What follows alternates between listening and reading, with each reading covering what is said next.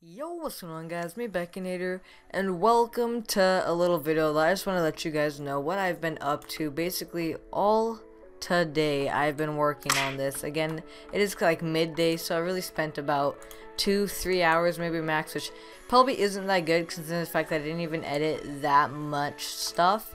But basically guys, I edited a new texture pack, and I did not make this whole thing guys. This is a faithful edit, and it's even more than that. It's a faithful edit that before I edited it, it was a faithful edit with clear GUI and low fire. I can show you guys this. Oh, I'm gonna die. Oh, I did not plan that through. Oh no.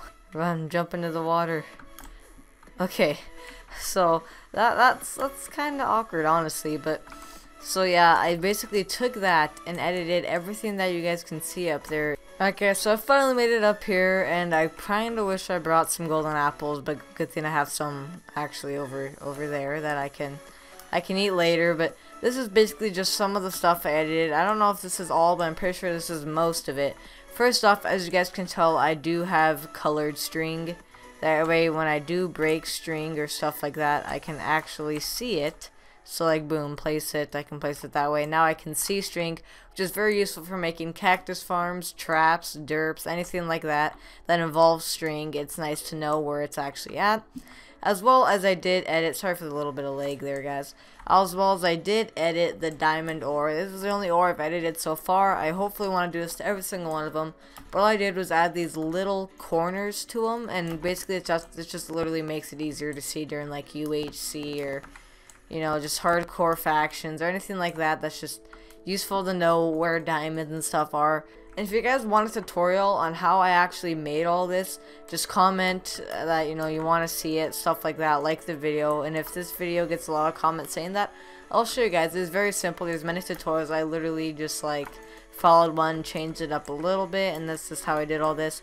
But a second thing you guys also notice right off the bat is I have blue hearts, guys. I have bright blue hearts. If you guys do not understand or know, my favorite color is blue, so I did make my hearts blue. They're really texturized, very cool. And as well as my hotbar, guys, as you guys can see, that is a red outline along where I'm scrolling.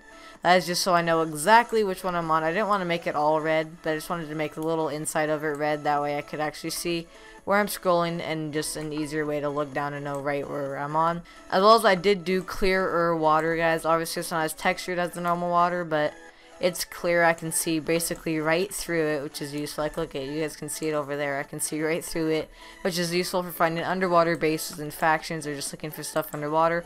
As well, if I go in it, guys, it is a lot, like, it's enough to where you can tell that you're underwater, but not like too much to where you can't see through it, guys. It's very see-through, and that's the way I wanted it. The only thing I'd want that I haven't changed it is I want rainbow XP bars, but it is so hard to get rainbow XP bars, guys. It's like there's so many little pixels in here that you have to change that in my opinion it's not even worth it right now. One more thing before I get to the swords and stuff is, if you guys can see in the chests, I did put like little question marks. If I like open and log out really fast, you guys can see that.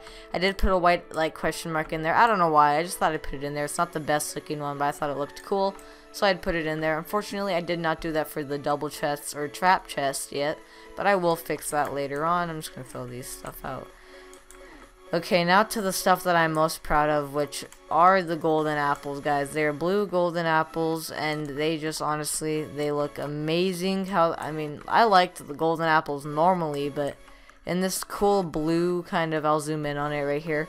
They're kind of blue. I left the white there. I changed the blue around, made it look just so much more cooler than I probably would have ever thought them to look like.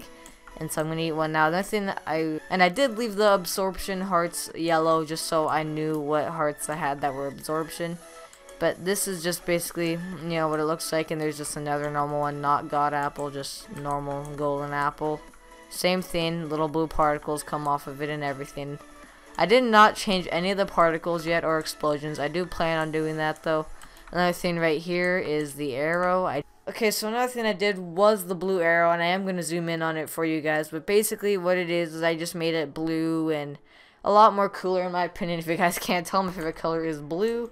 And so I just made a nice, awesome, cool blue arrow, and I just think it looks amazing. Again, I'm going to put that back over here.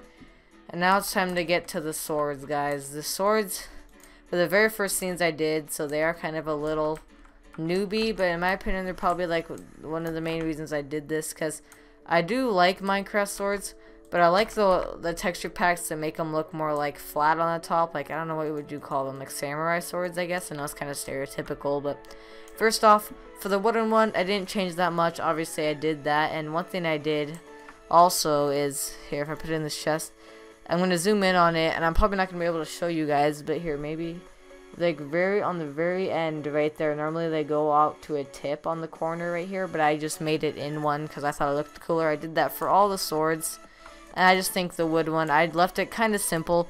I did also though detail it more, like on the actual sword part. Instead of just having one line up, I have 3 different colored lines going up on every side, just giving it extra detail, making it look awesome as always. And then for the stone one, I put a little bit, I did the same thing. In my opinion, this is probably one of my favorites, because you know, I did the 3 different colors on all of them, by the way, where they all fade from 3 different colors. But the stone one, the colors just make it look amazing. I have red. I actually decided to put red by it because I thought this iron and stone are kind of like night times, old-fashioned times, and they normally had a little red thing in the middle. I don't know what it is. Maybe it's a ribbon or gem or something. I don't know. But I put it there just because I thought it looked cool. And again, the slanted thing and the curved corners. Those are the typical terms, technical terms. And then I have my iron sword, which I also like a whole lot. Same thing, red. The red one's a little bit more detailed in this one. Again, I'm going to zoom in on all these for you guys, so you guys can see what they all look like. Honestly, I love them so much. And then to the gold, and guys, I also did change the bottom of them too. I made it more of a brighter color, like by the bottom of the handle. And then the gold one, I didn't really change it a whole lot. I did put a little gray dot in the middle though. I'll hopefully zoom in on it, but I did put a little gray dot in the middle just because, you know, I thought it looked cool, and I thought, why not? And then the diamond sword, this is the very first one I ever edited, so I'm sorry if it's not the best. In my opinion, I still like it a whole lot though. But basically, I'll zoom in on it again. But basically, I just put a really bright gem in the middle of it, which is diamond color, and then had the 3 different colors all fading out, and I just think it looks awesome. And then last but not least, guys, I did edit the diamond axe. I haven't edited stone, iron, gold, or anything, because I don't really use axes that much. I only use them when they're diamond for PvP, because it wrecks armor. And I didn't really change a whole lot on this, guys. You guys probably can't even tell what I changed. I just made the like very tip where you'd like actually hit wood or something with it. I made that more of a diamond color, as well as I added a nice little shine to it, like the little white and gray little pixels over there, and I just kind of moved everything back by a little bit, and I made it look good, as well as the stick that's holding the axe. I detailed it like I did my wooden sword, so very nice and detailed axe, and I just love it so much.